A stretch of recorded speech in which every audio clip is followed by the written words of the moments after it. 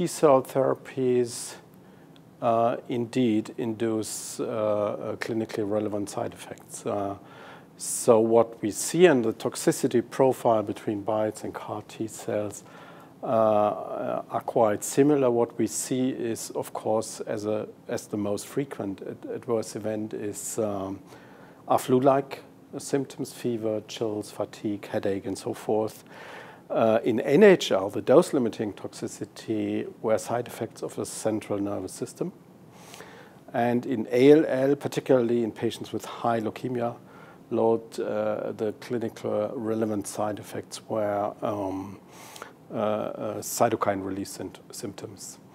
Overall, in the majority of cases, the side effects are reversible and in experienced centers, clinically well managed.